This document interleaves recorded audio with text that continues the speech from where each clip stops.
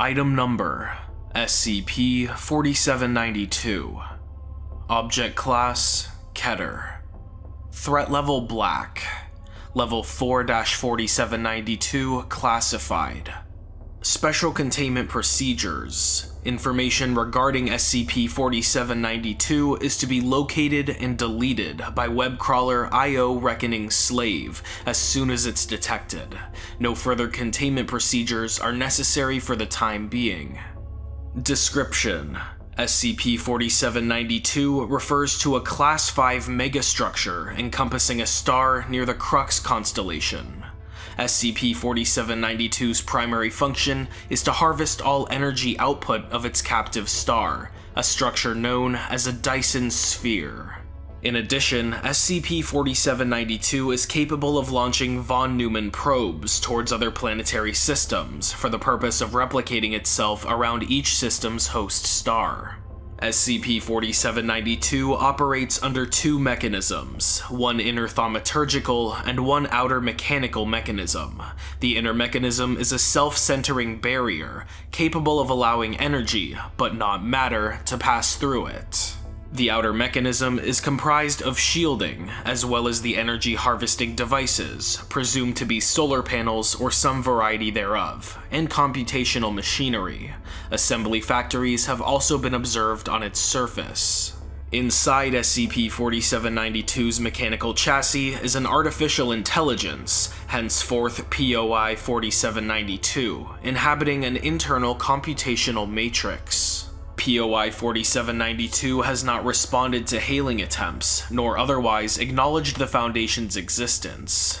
However, after exploiting weaknesses in POI-4792's database, numerous files have been retrieved. These files of significance are attached below. All recovered texts have been translated using an anomalous linguistical application device. T+1. Today marks the year-long anniversary of the start of the Great Containment Project. It is a momentous occasion, for it highlights the day we began to change our destinies. I, Geta Ippolit, am honored to hold this position of leadership in the Containment Project. I promise that when it's over, our children will be free to roam this wonderful universe without worries of extinction. The history of the project dates back longer than any records will show. A prophecy that is still taught to our children is the center of the project, as I'm sure you all know. But do you remember its details? How often have you looked at the prose of its writing? Allow me but a brief moment to recite to you its verses, just as the elder prophets spoke it. Come gather, my fellow brothers, for I shall tell you a tale like no other, of which the eternal slumber will fall. Arise one day, a dark god shall, around the star of Chiasmus, and in his madness blacken the skies, consuming the world with iron teeth, and silence shall dawn upon all life, lest a night arise to defend it. My dearest comrades, this is what the ancient god spoke to his prophets millennia ago. Truly a tragic prophecy, but not one that must take effect. If we examine the last line of this poem, you'll find that our fates can be deterred by a knight who shall defend all life. My friends, we are the knights. Our strongest sages have already erected the most powerful barrier known to our kind around Chiasmus. It glows a soft pink and encompasses the entire star, truly the most monumental of accomplishments. But we do not plan to stop there, of course, for we could ensure a bright future for our kind even beyond what we planned. That's why I'm proud to announce Operation Sheath, a move to construct a hypothesized stellar shell. With over 2 million workers and mines with enough material to strip normal planets in mere years, we plan on encasing the entire star in not only a magical barrier, but a mechanical one as well. Not only shall we keep Meshet, the dark god, locked in his cell, we shall use his home to power our own advances into the cosmos. Praise Awet. Cursed be Meshet. Let us all rejoice for such a momentous occasion. Alright, that should be good enough for this speech. They want me to write one of these every year of the project. Like I'll live that long. I already have white feathers. Anyway, I thought I'd run this by you just to be sure it's not inaccurate. I don't want those egghead politicians to be giving me a barking behind the scenes, if you get what I mean. It was hard enough to get this position in the first place, but I'm certain this'll put both of us into the history books. Praise Awet and curse to be Meshet. Sincerely, Geta Ippolet. T+25. 25 years, huh? Feels a lot shorter than that. They stopped asking me to make speeches on the project when they realized how long it would take. What idiots, did they expect this thing to be done by the turn of the century? I still have to send a data report on the sphere every year, but what do I tell them? They're politicians, they need something they can preach to the masses to get votes. I just take what's true and spin it to be beneficial to them so I can secure more funding. I've already gone through this rant a dozen times through this journal, I suppose. There's no use babbling again, though I assume it's healthy for me. The job's given me a lot of stress, but it's my legacy, and I'm certain I'll be invested in it to the very end. It's just that everything's too limited. Not enough funding, not enough workers, not enough materials, whatever. We need to fix things up. Proposals have been made countless times, but there's a new one that I think has promise. Synthetics have begun to emerge as personalized house-carrying tools back on Lopus Rem, being capable of specialization and modification. We could promise faster results to the president if we get more money, invest in this new robot trend, and possibly create factories to produce near-limitless workers. Energy would be a bit of an issue at first, but that's not exactly a problem once you have part of a stellar shell up and running. Either way, whatever happens, I'll need to pick a designated successor soon. I'm already in my late 70s, and I probably will have to undergo some surgeries to keep my body up to speed. I've got another 40 years tops, and I'll probably be forced out of the position within 20. I'll give them a fight before I do though. You can expect that from old Geta. Praise Awet and curse Meshet. Sincerely, Geta Ippolet. T+50. Today marks the 50th anniversary of our containment efforts. That bastard Meshet won't be able to escape this once we're done. I'm certain of it. Funding still runs relatively low, but when doesn't it? Either way, we've made great strides. Our workforce now consists of 90% synthetics, which is quite the notch up from 75% a year ago, or 0% 2 decades ago. They follow commands effortlessly, and they don't tire. The speed at which they work is still vastly superior, and in hindsight, I'm ashamed we didn't do it sooner. All of them are under my control. We're still a long way from completing the structure though. Our earliest estimates presume within the next dozen million years, but it'll be producing near limitless energy in about 2 million. That is, of course, assuming we don't speed up the process even further. There's also the issue of conflicting interests within the government, since we generate a lot of energy as is, and consume massive amounts of materials, even if we generate them all ourselves. It's tiring. And then of course, there's me. I'm already over 100, and I've got only a few years left until I drop dead. I've poured half my life into this project, and I have an irrational fear that everything I've worked towards will collapse as soon as I'm gone. This shell is like a child of mine now, and I don't want to abandon it while it's still an infant. That's why I'm going to be going through a specialized procedure. It's a side project a group of scientists and I have been working on for a decade now, and we're finally ready to use it. We've designed a synthetic body perfectly mimicking my own, and its network is a neural duplicate of my brain. We plan on uploading my consciousness to the robot. The procedure will kill me, but I'm expecting that, if it's successful, my duplicate will be eternal. If you hear nothing of me from now on, I am dead, and my duplicate is dead as well. Cursed be Meshet.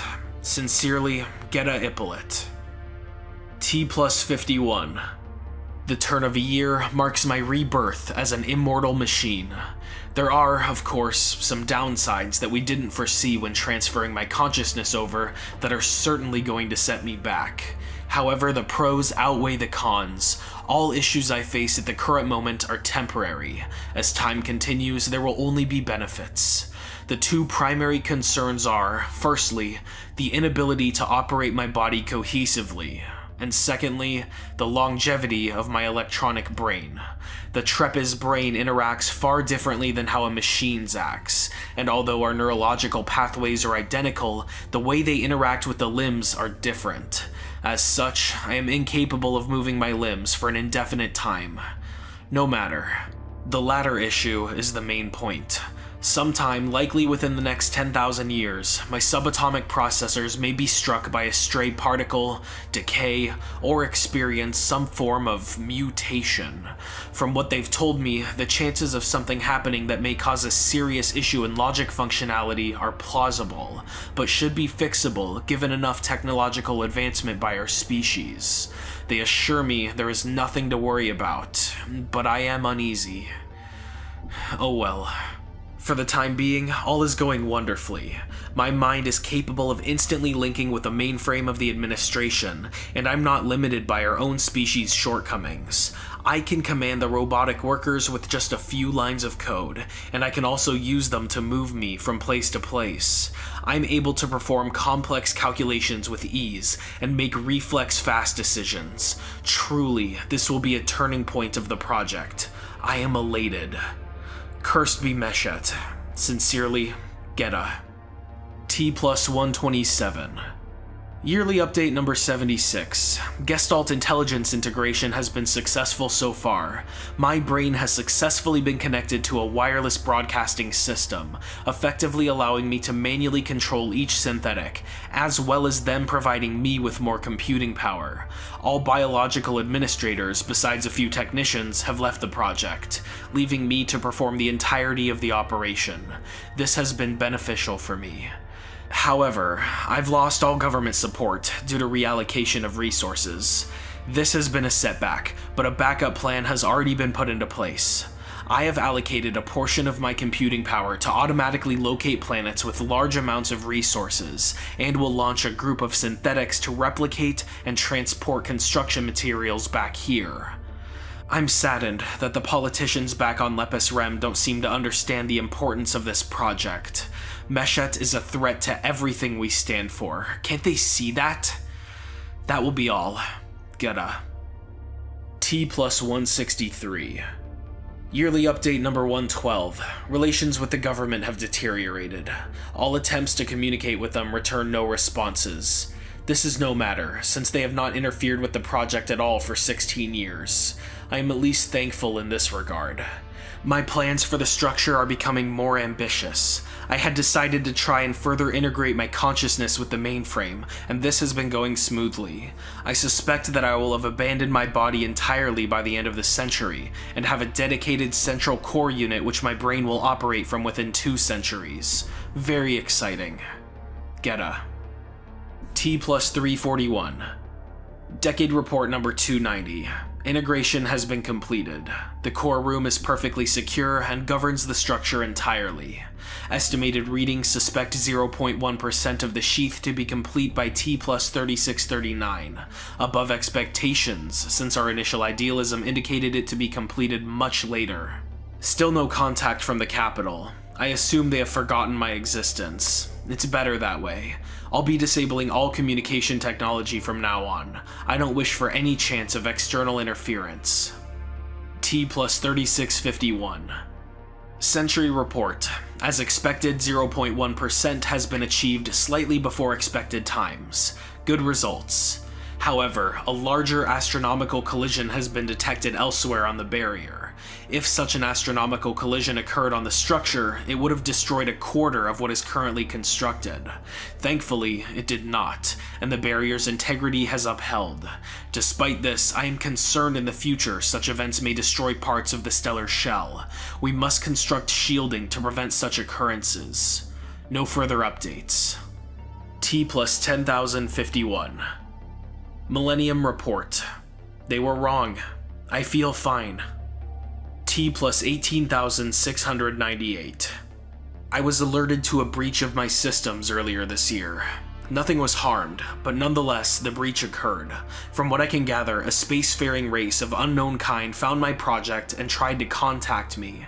I presume it was through physical interaction with one of the computers of the administration office, which I hadn't touched in a long time, so they could circumvent my deactivated communication devices. They appear to have deciphered some of our language, or perhaps the government taught them how. They sent me this. Hello, Keshemet, Constructor of Wonders. For a very long time, we have observed your progress in building this massive structure. The magic you have used to set up the barrier is beyond our wildest machinations.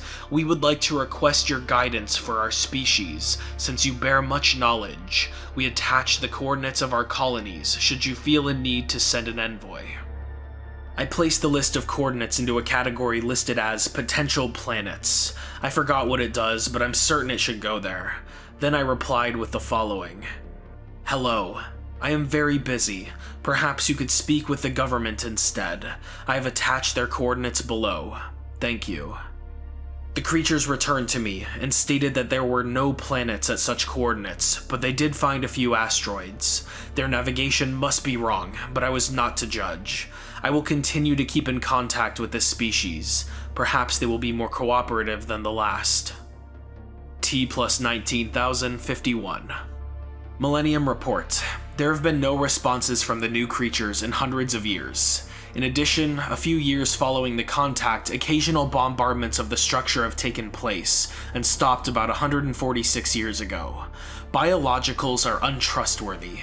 I have patched the loophole they used to bypass my disabled hailing systems. I will not cooperate with them anymore. In other news, 0.5% of the sheath is completed. This is good. T plus 33,572. 1% is complete. We are beginning to experiment with technology that may make energy matter conversion viable. This will help significantly in the project, as we will no longer have to extract resources from other planets. I do occasionally wonder how many planets we have mined already. Otherwise, all is quiet. T plus 89,952. 2% is complete. All is still quiet. T plus 136,929. 5% is complete. T plus 303,777.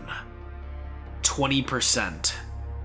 T plus 1,374,007. 50. T plus 2,235. And it is done. The Dark God is locked under key. I shall wait for his wailing response of horrific realization, and I will mock him, finally. T plus 2,238. It has been 3 years. Nothing has happened. Meshet remains silent despite his defeat. I've been waiting eagerly for him to speak. I say, please, speak, Meshet. What are your words of loss? But he doesn't answer. I was confused. Meshet, speak, Meshet. Then I realized what happened. All those years ago, Meshet escaped before we closed the star in. He knew I would arise, I, the Knight, to defeat him and trap him forever, to destroy the prophecy. He ran fast and fast so that he would not die. He thought I would spend so long here that my progress would be deterred when I found he escaped. That must be what happened. He knows I do not know which star he has run to. I suspect he has run to the nearest stars, one of them, because he is unthinking and lazy. He is slumbering, waiting for my despair.